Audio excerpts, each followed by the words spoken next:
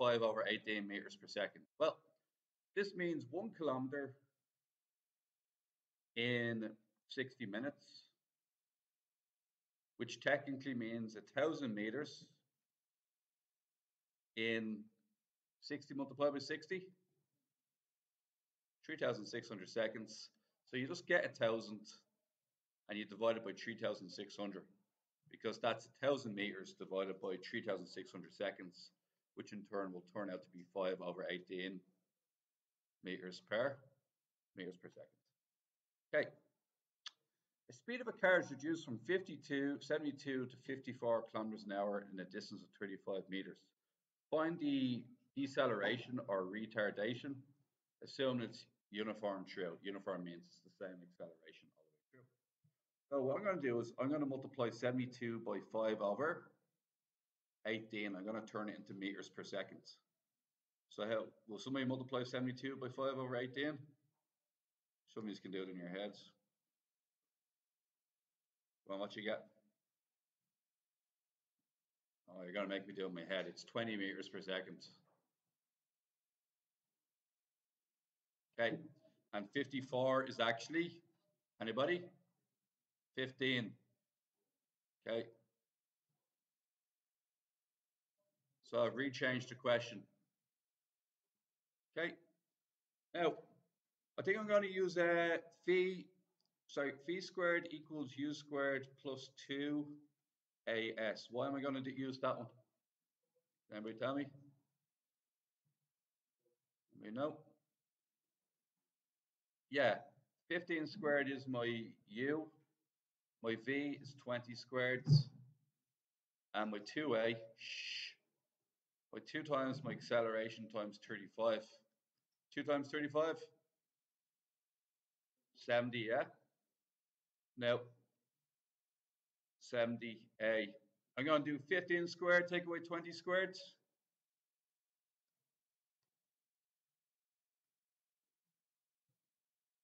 I'm going to get minus 175. Happens to equal 70a. Therefore, a must be minus 2.5 meters per second squared. You okay with that? If this continues, how much further will the car travel before coming to rest? Okay, that's handy enough. Let me show you how. Okay, what we're going to do is we're going to start it off at the, what do you think my u value should be? 15 or 20? How much further after the initial 35 meters? Start off at 15. Your v value, your a value, minus 2.5. Your s value is what we're after, and t value we don't really care too much about. So what can we do here? I think we can use phi squared equals u squared plus 2as again. And what happens when we do that? Anybody tell me? So we go for phi squared, which is 0 squared. U squared is 15 squared. 2 times a is minus 5s, making the s small in comparison to my 5 because they look very alike. And then I'm just going to get 5s equals, what's 15 squared, lads? 225? Yeah, that's what say it is. And then who got a s value of 41? Not 41, 45. Anybody else got 45 meters? Go and travel an extra 45 meters. A particle starts from rest with uniform acceleration 2. So starts from rest, what does that mean? Its initial velocity is 0 and its acceleration is 2. Give your following answers as rational numbers. After how many seconds will the speed be 30 kilometers an hour? Well, look, we did that in the last question, didn't we? What's 30 multiplied by 5 over 18, wasn't it? 30 multiplied by 5 over 18, anybody? Give it as a fraction. 25 over 8. Thank you. So What it's saying is its speed is 25 over 3 in meters per second. Is that okay? Because we learned in the previous question, just multiply by 5 over 18. Okay. And they're looking for time, isn't it? So what formula do you think I should use for this one? I have V, U, and A, and I'm looking for T. Which formula do you think I should use? V equals U plus AT is one of the formulas. So 25 over 3 equals 0 plus 2T. Okay, got a 3 on the bottom, isn't it? Yeah, yeah, it's supposed to be, yeah. Then divide 25 over 3 by 2, and you get 25 over 6 seconds. You okay with that? How far from the starting point will it be? How far from the starting point will it be when the particle has a speed of 60? Now, what we're going to do with the 60, guys, we're going to multiply 60 by 5 over 18. What's 60 times 5 over 18? What? 50 over 3.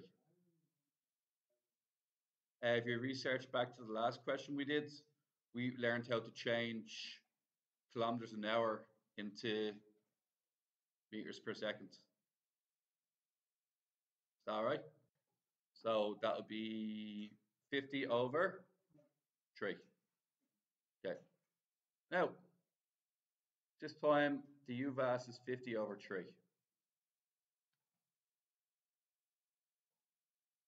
What type of question is it, an S or a T question? We're looking for the distance, aren't we? So it's an S question. I have a feeling we should probably use V squared equals U squared plus 2AS. We know V, we know U, we have A, and now we need to find out what S is. S is the distance covered or displacement. So what do we think we're going to do? V squared is 50 over 3 squared. U squared is 0. 2AS. So 2 times 2 is 4. 4S. I'm not even going to multiply that out. I'm just going to do 50 over 3 squared divided by 4. Anybody care to give me the answer for that? 2,500? Okay, go on. And then when you do all that, 625 over 9 meters. Last one. If the particle is then brought to rest in 2 meters, what is the deceleration? Oh, so I'm treating this question as a continuation of the last one. Okay, that's what I think I need to do. Now, I have an idea for this though. Okay. So its initial speed is what? 60 kilometers an hour, which we said earlier was 50 over. Was it 50 over 3? Yeah. Yeah. Our final velocity is going to be? Anybody? 0. Why? Yeah. A is the goal of the question. Do we know what S is? 2 meters. What formula do you think I should use?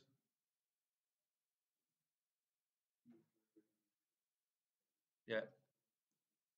Now, that's a direct line. Some of you might use V equals U plus AT.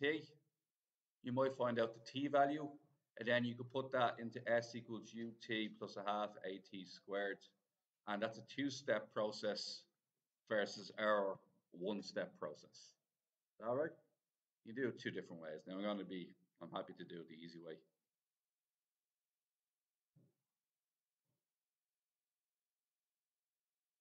Safe to say A is going to be negative, isn't it? Why does A have to be negative? Yeah. And now what we're going to say is it's minus 50 over 3 squared equals 4S. And what happens to that 4, lads? What's going to happen to it?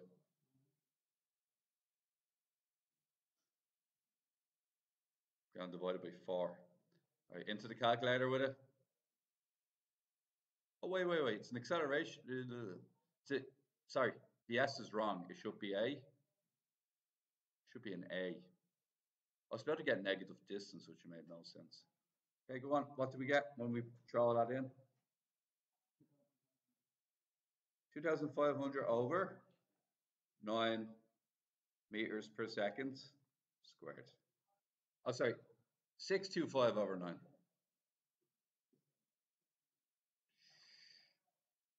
Okay. Did anybody get that last?